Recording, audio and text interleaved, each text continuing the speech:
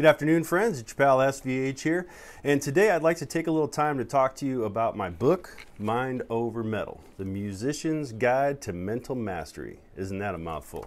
All right, and it's also part of the Mystic Art of Self-Discovery series, Volume 1. So yeah, yesterday in my testimony video, I talked a little bit about my book. I just kind of briefly mentioned it, but I'd like to talk about it a little bit. It's not a sales pitch or anything like that. I very often send this out as a PDF to people if they call and request it. You can purchase it on Amazon. There's also a link below where you can go directly to the publisher's site and pick it up. But yeah, I just wanted to talk a little bit about it and kind of tell you what got me inspired to write this book and what it's about. Now, I call it the Musician's Guide to Mental Mastery. But it's not just for musicians. This is really for anybody who has a creative spirit, an artistic flow somewhere, in which we all do. We all have some sort of creative spark within us.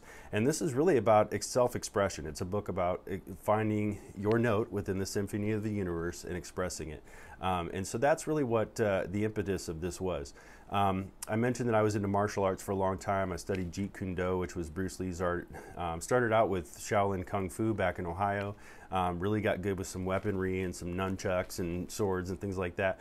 Yeah, really got into a lot of the Taoist philosophy. And I was really inspired by Bruce Lee. And he had the Tao of Jeet Kune Do, which was kind of like breaking down his art and his style of martial arts that he created through the eyes of maybe the Taoist tradition a little bit, just in the way that it was kind of laid out and everything, a little bit like the Tao Te Ching. So I was inspired to start my own, write my own book called The Tao of Music. So I started working on this, really researching and studying just a lot of different things. Like I said yesterday, why do I like Pantera and somebody else likes Pavarotti? Or, you know, why is it that I like really heavy, intense music and other people just really love country music? Or opera music to me is just, I love classical music, but I can't stand opera. You know, so these kinds of different things, I tried to understand, why is that? You know, is it a physiological thing in me? Is it just a mental thing in me? Is it just a hang up? Because I'm a true lover of music and I love all kinds of music, but there are certain things that just kind of are abrasive to me, and and usually heavy metal, which I love and I enjoy, is abrasive to most people, or to a lot of people, unless that's your style. So I really wanted to understand that a little bit more. And I also, as I was getting into martial arts, I really was interested in this idea of chi energy. Ki, or chi in Japanese it's ki, in Chinese it's chi. But this chi energy that is this energy force that's within us that we can move and we can manipulate, you know. And these great masters, you know, they really over-exaggerate this in a lot of the old Kung Fu movies, but not in the Bruce Lee movies, because he really did all this. But, you know, you look at Bruce Lee in the 1-inch punch, you know, and to do a punch from an inch, you know, and to have the right force and the right control and the right spin of your body to move 1 inch and throw somebody 20, 30 feet.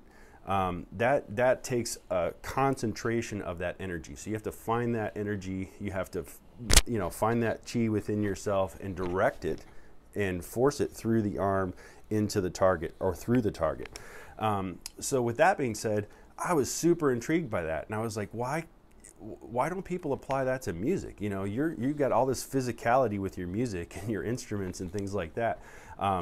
So, you know, I started doing some crazy stuff when I was really trying to get my voice up to, you know, where I could really scream and yell and do it on key and on pitch and have some vocality to it as well. And what I used to do is I used to sit in a studio room much like this with a little mixing console behind me and some nice speakers, and I would play our band's live set, you know, recording of it. And I would sing along with it for the hour-long set or whatever it is, wearing a 40-pound weight vest. And this weight vest would obviously weigh you down. It made it a lot harder to, you know, take a full chest breath, to really use the diaphragm and all these kinds of things. But when I then finished the set with the 40-pound weight vest, I would take the weight vest off and I'd do it again. And that time I would have so much more power, so much more control, because I'm not struggling. But, you know, I was building those muscles. I was building the power of the diaphragm, building the muscles in my chest and, you know, shoulders and things like that. And then I got crazy. I got into, you know, this whole iron hand kung fu where you take your hand and you chop it down into a bucket of sand for a while, and then you move up to like little, fishbowl pebbles, and then you move up to little rocks, and eventually you're punching boulders and hitting trees with your forearm. And I was doing all that. I was going down the street, hitting trees with my forearm and all this to really to build up and strengthen the forearms, the wrists, the motion, in the hands, to really where I could have a lot more flexibility, a lot more control in what I was doing with my body. And then I was trying to take that a step further and do the chi energy kind of thing. Man, if I can play guitar and I can, transfer chi through my hands into my guitar and out through my amp, into an audience. If you could really take intention that far, and you can, intention works that way. So putting a certain intention behind it and really directing your body's energy and moving that flow in a certain way was just extremely, extremely intriguing to me. Later, I kind of got away from the hitting my forearm on trees and stuff like that, because I learned that it deadens the nerves. And that's what makes, you have these strong forearms. It's not so much that you're doing it to build the strength. You're really kind of deadening the nerves. So I stopped doing that. But I think, the weight vest and some of those other practices, I think were really just intuitive ways that I just worked to kind of create something different. So with all that said, that's kind of a little background in kind of how crazy I was about developing myself as this master musician. And, I got a long way to go, but I've come a long way too. So Mind Over Metal is really just that. It's basically finding different ideas, different concepts, and ways to look at your creative expression. It's different ways to kind of look at how you would write music, how you would approach music. I go into a lot in this book about the 5 elements, and I talk about writing from the perspective of the 5 elements. If you're doing a fire energy, it's going to be maybe very aggressive, or it's going to have a real, like a real flashy solo would be almost kind of like a fire energy. Water energy is going to be more soothing and more calming, so a nice flute run or some kind of soft piano part or something like that could very much be written in a water mindset. And all these different elements, really have a different energy and a different effect on the body, which is also going to have a different effect on the listener.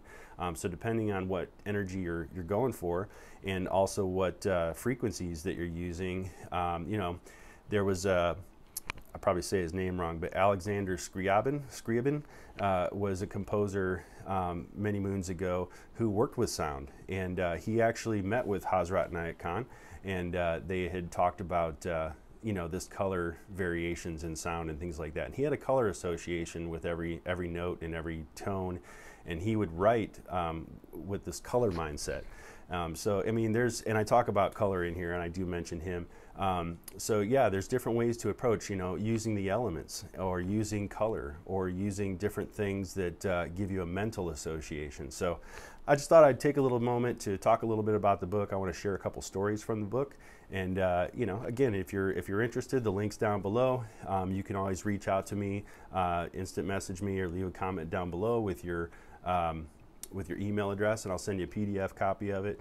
I just love getting this information out there, and I think it's a fun book. So one of the stories that I told in this book is called Masking Tape, and Masking Tape is one of my favorite stories to tell when it comes to music.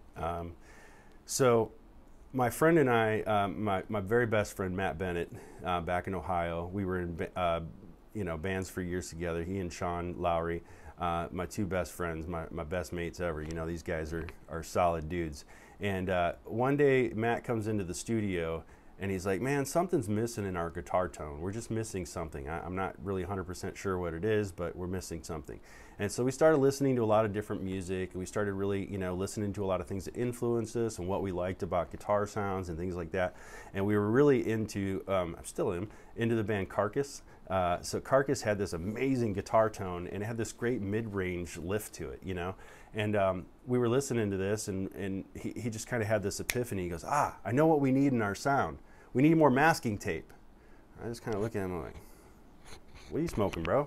More masking tape? What do you mean?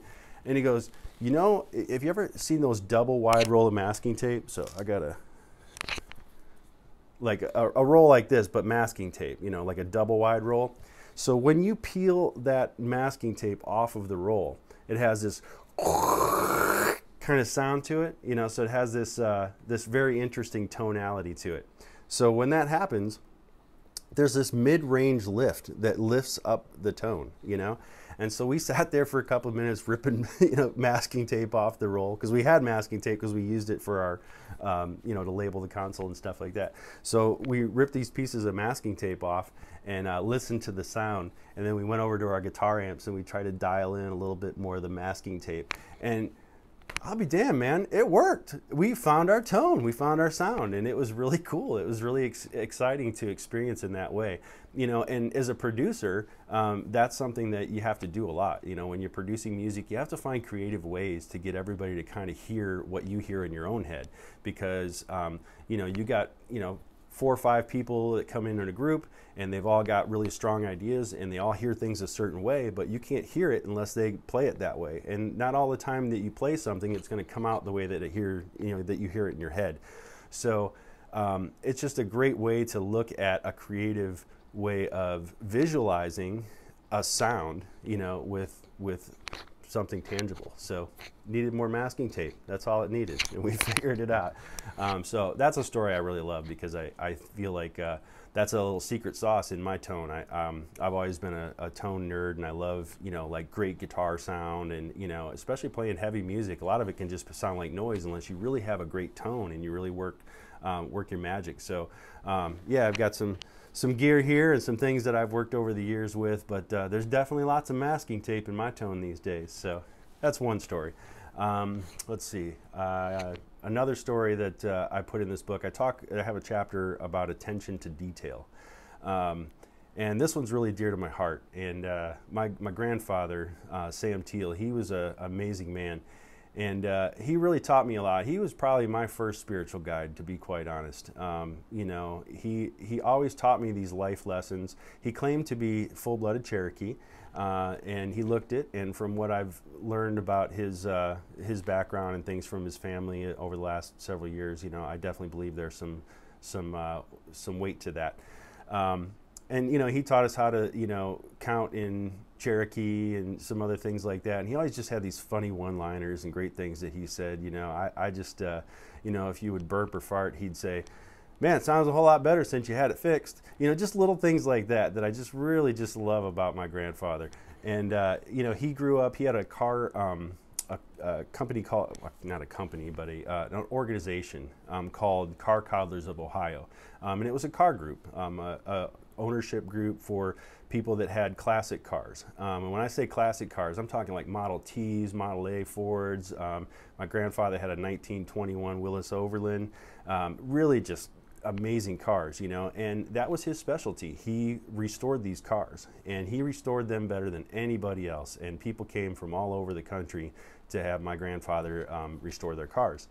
And I was probably about 8 or 9, and I was in the garage with him one day, and he was working on, I think it was a Model T truck or something. Some kind of a, it looked like a truck, but it was an older Model A, Model T, that I was too young to remember now. But he kept taking the door off, one of the doors. He'd go over there and he'd, you know, bolt it onto the frame, and then he'd close it and open it a couple times, and then he'd take it back off and go do something to it, come back and do it.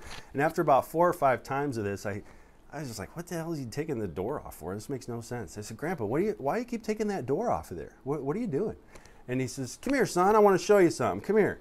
So he goes back over, bolts the door back onto the thing after he just took it off, just to show me this lesson. That's just how generous a man he was, how compassionate and patient, because I was a little hyperactive kid, remember?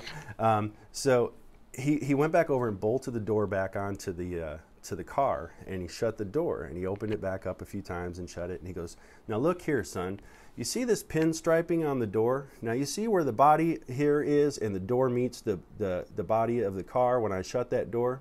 If you hold a dime up to that pinstripe, it's a half a dime's thickness off in alignment.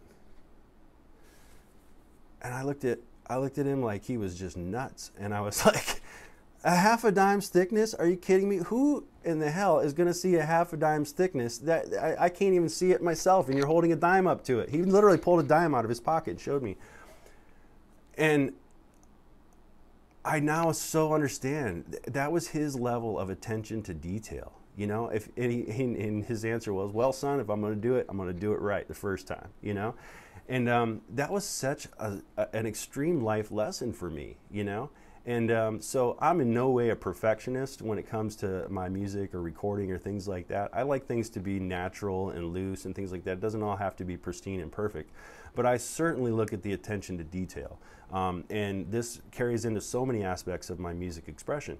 If I'm going to be doing a word and I'm going to say something about rising up or raising something, I try to go up with the note instead of down with the note, because you're only enhancing with the tonality what you're speaking and what you're saying. Obviously, if you're going to say something where you want to show aggression, you're going to use an aggressive tone. If you're going to say something soft, you want to use a soft tone. So all these types of things really go into the detail and the attention that you put into every single note of music that you make, or every single piece of art that you create, everything that you express. If you really put an attention to detail into it, that becomes part of your makeup. It becomes part of who you are. And then everything that you do has that attention to detail just naturally built into it. And you can't go wrong with that. When you have that level of attention to detail, it just, again, it becomes natural and it becomes a part of your natural expression. So really grateful for that lesson that I learned, and I do share that in the book here when I talk about attention to detail. There's another story in here that I'm going to share, and I'm actually going to read this one because this was more of an experience. The other two were very personal, and they're just stories I can tell from my life. This was something that happened on a particular day, and the way that I wrote it in this book was so poetic, I don't think I could ever memorize it and speak it off the cuff quite as well as I wrote it in the book. So I'm just going to read it directly from the book. But this is kind of more of a visual that I got, and it was kind of more of an epiphany that I had during this little experience. So here you go. And this is in the chapter. Which chapter is this in?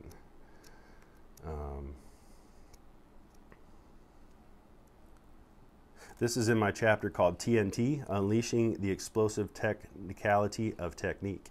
I think that's where it's at. Yeah. Okay. So, one day, I was at a friend's house waiting by the pool for him to come outside. I noticed at the bottom of the pool a very large shadow of something moving, and it looked like a huge alien bug through the ripples and curls, and I was unsure what was creating it.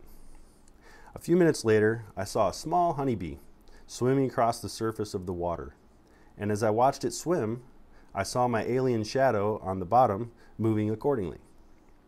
So it was the sun reflecting on, let me get this right. So it was the sun reflecting on the bee that was treading the surface of the water and reflecting a huge shadow in the depths of the pool. At that moment, I saw a beautiful example of the mind-body-spirit connection and how it relates to what we reflect in the pool of life. The light of the sun shines down upon a small soul struggling against the ripples of the water, reflecting deep in the depths a larger shadow. It's like the light of the heart that shines from the true self as we ride the waves of life, reflecting in the depths a larger self that is being shadowed by the small self that we associate ourselves with. It also shows that what is on the surface is much smaller than what is in the depths. When the light of the universe shines deep in the depths of the human mind, body, and spirit, a higher self is illuminated. So yeah, it was a trip. I was just standing there and I saw this big, shadow in the bottom of the pool, and I was like, what is creating? I'm looking up in the sky and everything else. And then I see this little honeybee just floating across the water, just trying to, get himself. And eventually I netted him out and saved him from drowning. But at the moment I had this whole realization of, the mind, body, spirit connection, and how the light of the divine, shines down upon us, and we're this little soul struggling, but in the depths there's something much greater.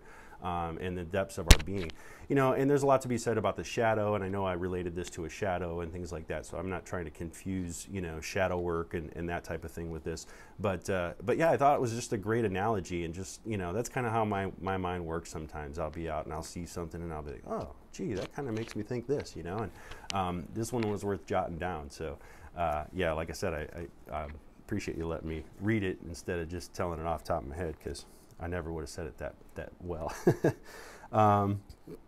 Yeah, a couple of the other things I get into in here. I get into this thing about unraveling. One of my first lessons that I had at my teacher's house, she talked about unraveling and how we create these knots in our head, and every thought that we have, every concept that we put together, all the conditioning and the programming that happens to us by our parents, our family, our schools, our environment, our friends, they all create a knot, and so we have this direct thread, from our heart to the divine. It's a direct thread. It's a golden thread that comes from your heart to God's heart. That thread is connected.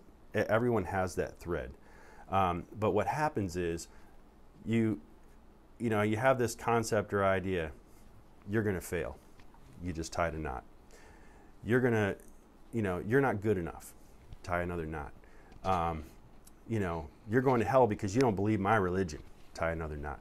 And so all these knots create these blockages. And so now, we have to go through this process of unlearning and unraveling these knots so that thread, again, connects directly to the divine.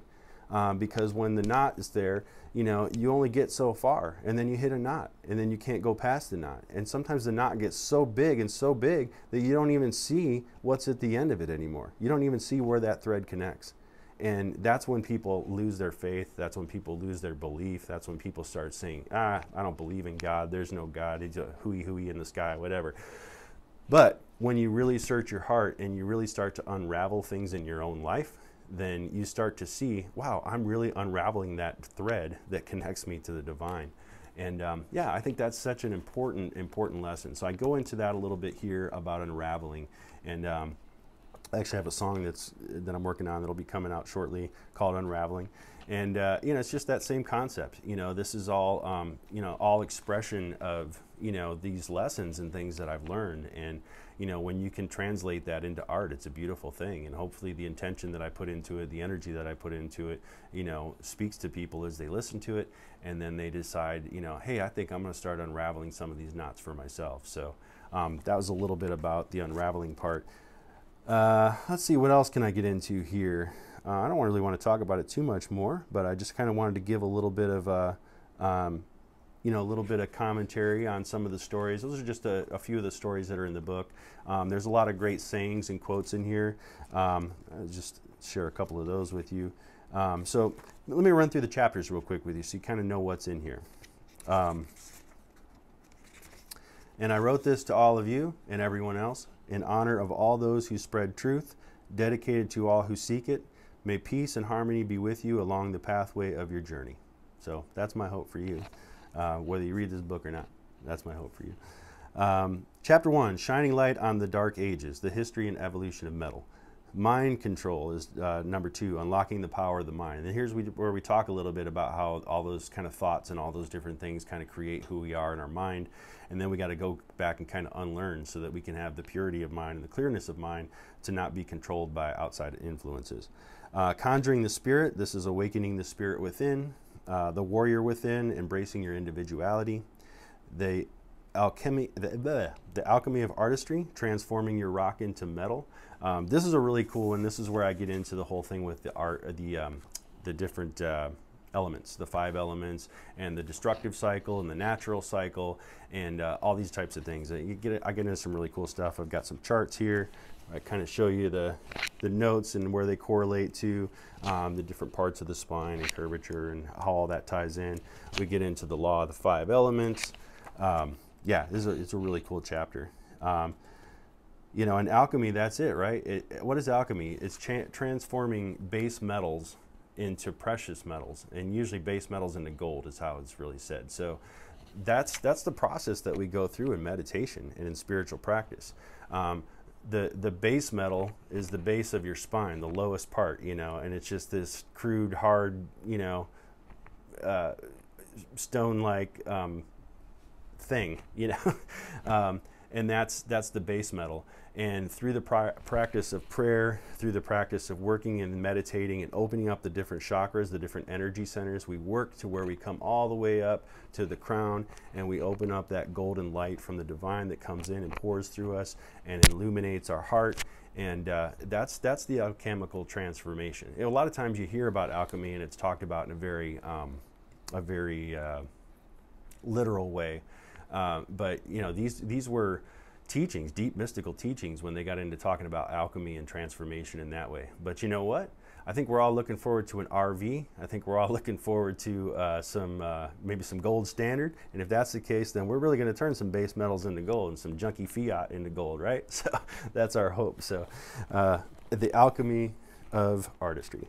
Exploring the dungeons, this is the art of drop tunings, so I get into a lot about drop tunings. I use flat wound strings on my guitar, which is really odd. They're like jazz strings, but I use them for heavy metal, and so I get into some of that and why I do it.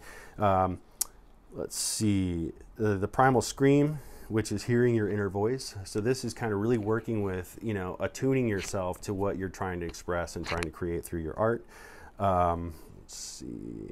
Voices in the Dark, this is illuminating the color of sound. This is a really interesting chapter. I've written a couple blogs and articles for a couple guitar websites and magazines over the years where I pretty much just verbatim use this particular chapter because it really gets into the colorfulness of sound. We talk about color of sound.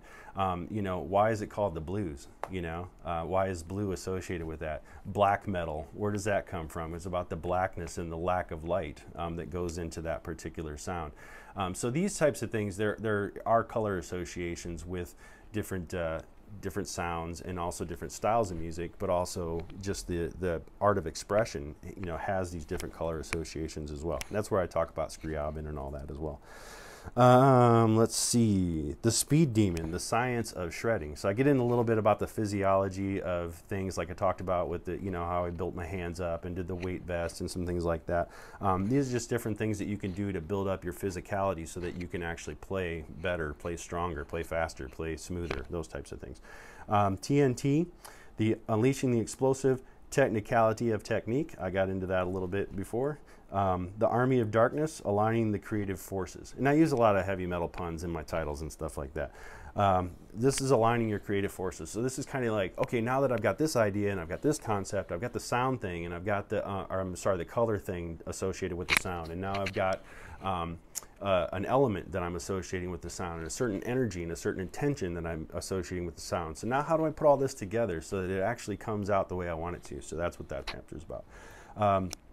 Creating a monster, this is strengthening mind, body, and spirit. So this is really just, building yourself into a spiritual monster, and I mean that in a good way, not in a negative way. Again, lots of puns. There's some humor in this. As you'll learn along our journey together. I have some jokes. Not all of them are good jokes. A lot of them are dad jokes, but I got some jokes. The wise speak. This is affirmations and words to live by. So I'm going to share a couple of these. They're kind of scattered throughout the book. And then at the end, I have these in here. So what's a really good one? Alchemy is the art of manipulating life and consciousness and matter to help it evolve or to solve problems of inner disharmonies. So that's from John Dubois. Ludwig von Beethoven. Music is the mediator between the spiritual and the sensual life. Music is the mediator between the spiritual and the sensual life. I love that. Our good friend, the Green Man, Master Yoda. Do or do not. There is no try. Right? There's a really great one in here. Let's see. My peer, Hazrat Naik Khan. It is the state of vibrations to which a man is tuned that accounts for his soul's note. I put it in here first because that's my work right there. That's the whole thing of my work. A great quote from one of my favorite bands, Tool.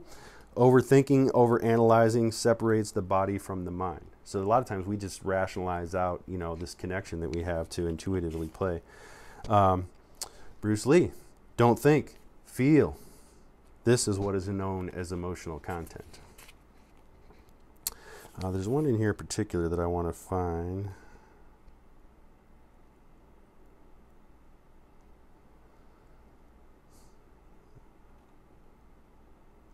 From the Tao Te Ching, from Lao Tzu, he who knows others is learned. He who knows himself is wise. It's a good one.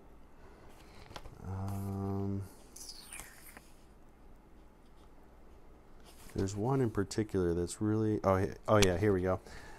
Leopold I know I'm going to say this wrong. Leopold Stokowski. A painter paints pictures on canvas, but musicians paint their pictures in silence. Or on silence, sorry. A painter paints pictures on canvas, but musicians paint their pictures on silence. I love that. That's a powerful quote. So anyway, I won't go through too much. Oh, I'll tell you one more great Bruce Lee one, because I'm going to talk about this in other videos.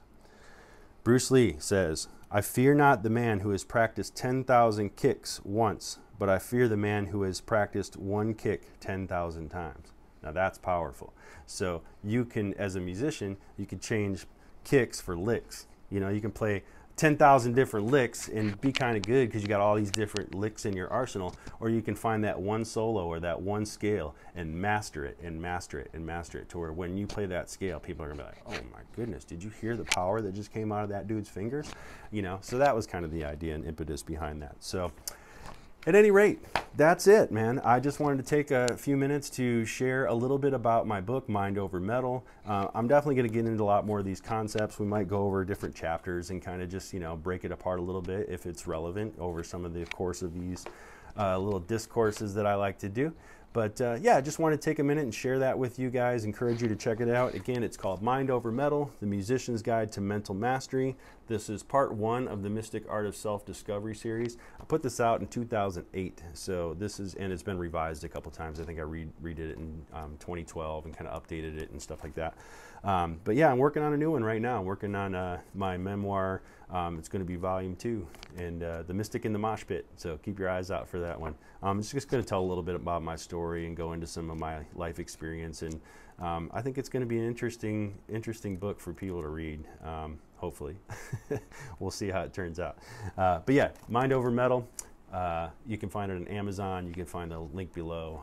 If you don't want to purchase it, but you're really interested, or you're hard on money and you can't really afford it right now, which I know so many people are, just shoot me a message and with your email, and I'll email you a PDF copy of it. How's that? All right. So thank you guys. I appreciate again everybody taking the time to tune into these videos. Make sure you hit the like and subscribe button below. Hit that notification bell so you make sure you don't miss a thing. And we'll be back with another one soon. May you be blessed, and Happy New Year, my friends.